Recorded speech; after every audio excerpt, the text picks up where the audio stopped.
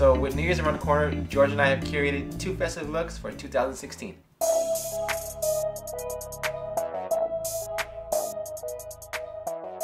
So New Year's Eve is pretty much that one time of year where everybody gets dressed up, and it gives you the chance to kind of go a little bolder, make a little more of a statement than you normally would, which is why I'm wearing velvet right now.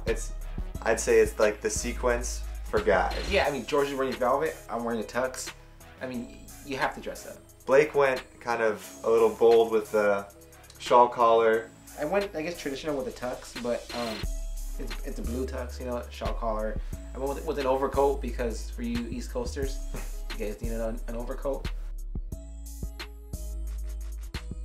So for shoes, I went with some nice suede loafers. These are monogrammed, very regal. But there's also an option of wearing a black cap toe. These are always safe, and I mean, they'll go with any outfit, with any New Year's outfit. Right, especially depending on the temperature. These probably aren't, loafers aren't probably the best option. No. Though I did pick loafers as well, mostly because those are badass. How else? What other time is this going to be acceptable to wear these? Those are bad, dude. Those are like, you walk to the room, making a statement. Right. These are my wedding shoes and my New Year's shoes.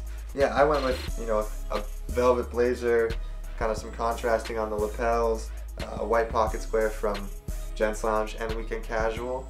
Bow tie as well from Gents Lounge. I like the bow tie. I think it's like a nice pop. I mean, you're very like black and white, but with the burgundy, it just bam. You know, just do something a little different. Yeah. And you know, I had to match the inside of the shoes as well. Yeah. So. Classy man. Exactly. So that pretty much wraps up our New Year's looks. Hope this gave you some inspiration for the big day. Thanks for watching. Be sure to subscribe. Like us on Instagram at Gents Lounge.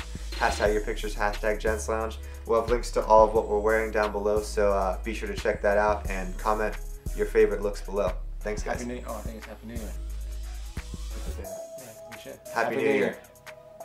Perfect. That's better.